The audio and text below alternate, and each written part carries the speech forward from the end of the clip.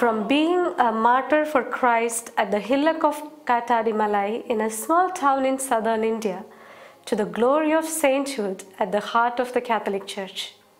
That is the journey of Saint Devasahayam Pillai, an 18th century Hindu royal official martyred for his ardent faith in Christ.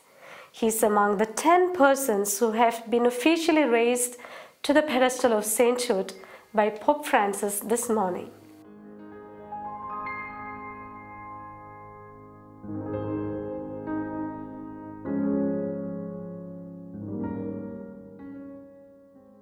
Pillai was born on April 23, 1712 as Neelakanta Pillai to Vasudevan Nambudiri and Devagi Amma, then in the Kingdom of Thiruvidampur, presently in the state of Tamil Nadu, India.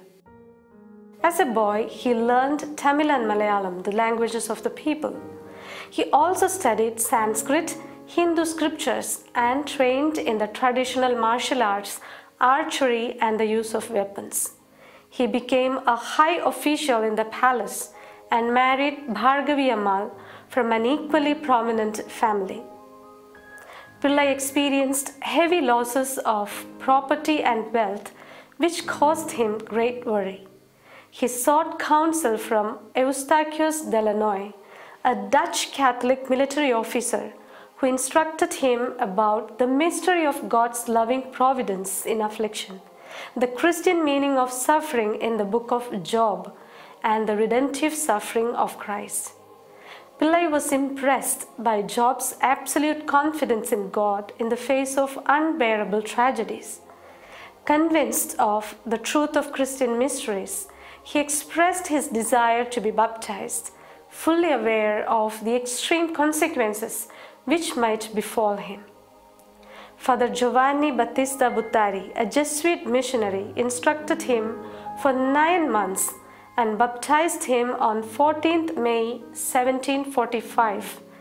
At baptism, he received the name Devasahayam, which is a Tamil rendering of the biblical name Lazarus, which means God has helped. Devasahayam Pillai continued his office at the royal palace for 4 years, carrying out his duties with his usual efficiency. His courageous propagation of the faith, leading many to Christ, while performing his high office at the king's palace, angered the upper class. While preaching religion, Devasahayam especially emphasized on equality of all people, irrespective of caste differences, which triggered a hatred among the upper classes, and he was arrested in 1749. He endured grievous sufferings during his time in prison. Even chained, he led a life of virtues, prayer, penance, and mortification. His lifestyle, coupled with the fame of miracles, helped him convert many hearts to follow Christ and procured for him great veneration. Finally, after 3 years of gruesome torture, he was taken to a secret prison where condemned criminals were sentenced to death by the king. He had to be killed quickly and secretly because the Catholics began visiting him in large numbers. Finally, a little before the midnight, between 14th and 15th January 1752, he was taken to the place of his execution. He was brought to a small place called Puliur Kurichi, where, overcome by thirst, he planted his elbow on a rock from which spouted water that he drank. It is called Muttidichan Parai, meaning the rock from which water gushed forth. As he was lying totally exhausted, he was carried by the soldiers to the nearby hill called Kattadimalai. There he knelt and prayed intensely. The marks left by his knees and elbows can be seen even today. There he was shot dead by the soldiers.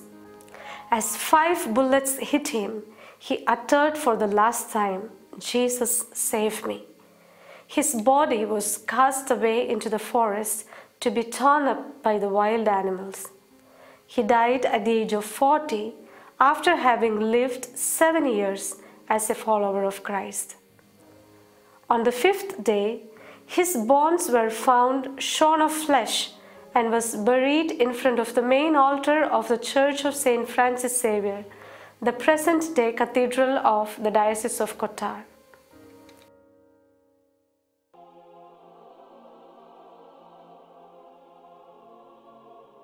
The rock that we see now is called Maniyadichan Parai, meaning bell rock.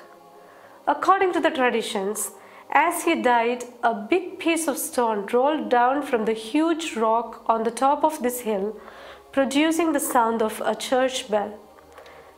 This was the miraculous death bell rung by God through nature, proclaiming his martyrdom to the world. It rings like a bell even today.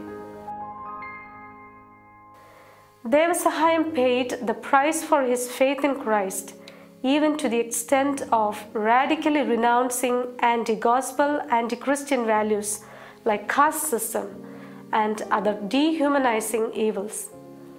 The canonization of India's first layman and martyr is important not only for India, but the millions of Christians who suffer in silence for their faith around the world.